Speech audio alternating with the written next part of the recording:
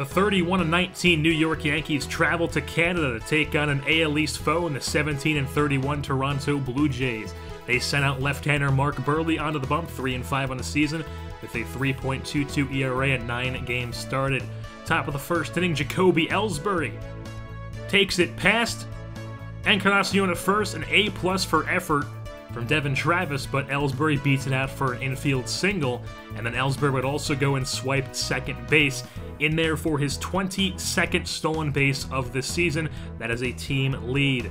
Gardner still at the plate, 3-1 count now, as he takes that into right field on a line drive, but Sizemore is there, and Ellsbury gives him a run for his money, tests him, and gets into third. So he's on third with 1 out, brings up Aaron Judge, the 3-hole hitter, and he grounds at the Reyes at shortstop. Ellsbury would score on the plate. Yankees jump off to a 1-0 lead. Head to the bottom half of the first now, as Masahiro Tanaka is on the mound for the Yankees, 6-2 with a 1.75 ERA in 10 games started, and he'd be facing Edwin Encarnacion with runner on first. Not going. High and deep to left field.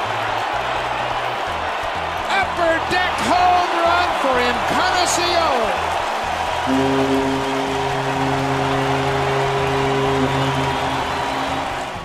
Then later on in the inning, it's a runner on first and second, 2 outs for Russell Martin, and the Canadian-born catcher goes oppo off the wall. Aaron Judge cannot get to it, and Russell Martin would have himself a stand-up 2 RBI double.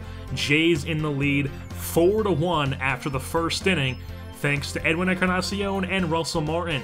But Tanaka would settle down. Bottom half of the second, gets down Dalton Pompey to strike out. Head to the top half of the third now. Ronnie Torreyes comes up, and Mark Buehrle gets a ground out. Retires Torreyes, and him and Tanaka would just go back and forth. Bottom half of the third, Tanaka strikes out Andy Dirks with the blazing fastball. To the top of the fourth we go. Tom Ullman at the plate. He'll go down on the sweeping curve. How about some bottom half of the fourth? Grady Sizemore, the former superstar, he goes down swinging.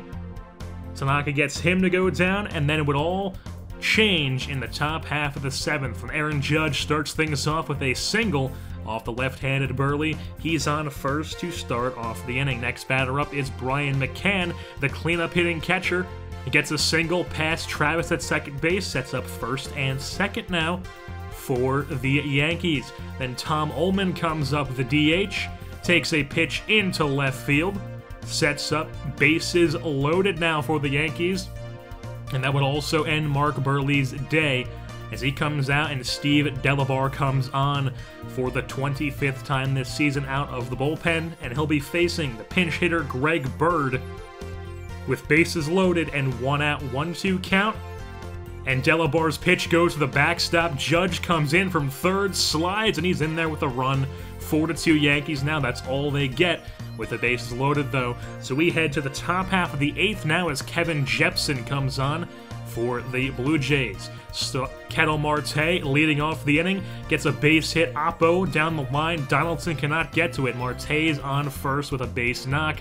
And Marte, showing off some of his speed, goes and swipes second base for his 5th stolen base of the season, and he's only been up the bigs for a couple weeks, so he's in scoring position with nobody out. Jacoby at the plate, and Jacoby takes a single into right field. They do not test Sizemore, though, as they hold up Marte, so runners on the corners to bring up Brett Gardner, and Brett Gardner draws a 4-pitch walk, so we have bases loaded for the Yankees as they bring on Brett Cecil, a left-handed pitcher, to face a right-handed bat of Aaron Judge. Bold move, Cotton. Let's see if it pays off for you, and it does not. Judge takes it into right field, 2-run score, and the Yankees tie the ball game up as Aaron Judge picks up his 3rd RBI of the game. And we would go to extra innings. Free baseball, bottom half of the 10th. Justin Wilson on the mound, and he walks Devin Travis. So Devin Travis is on first to lead off the inning. Jose Reyes up next. He lays down a sac bunt, gets Travis over to second, and they retire Reyes. So 1 out, Travis on second. Pompey comes up, and Travis takes off for third, swipes it no problemo because McCann has a mental lapse and does not throw to third. So he's on third with 2 outs now. Edwin Encarnacion draws a walk. So runners on the corners now. and the Yankees would bring on the right-handed David Carpenter to face the right-handed bat of Josh Donaldson, but he could just not get the job done as Donaldson takes one into left field for a base knock. Travis scores and the Blue Jays walk off in Rogers Center against the New York Yankees. They improve to 18-31 on the season, and the Yankees drop to 31-20. Edwin Encarnacion picks up Player of the Game award with a 2-run shot back in the first inning, which was an upper-decker absolute monster of a shot. Justin Wilson gets credited with a loss, 1-2 on the season now, while Daniel Norris gets the win. He improves to 2-0 in the Blue Jays' 5-4 win over the Yankees here at Rogers Center. As of that being said, that'll wrap things up here for this edition of Yankees Baseball. I've been your host, JerseyBorn, and I'm saying goodbye.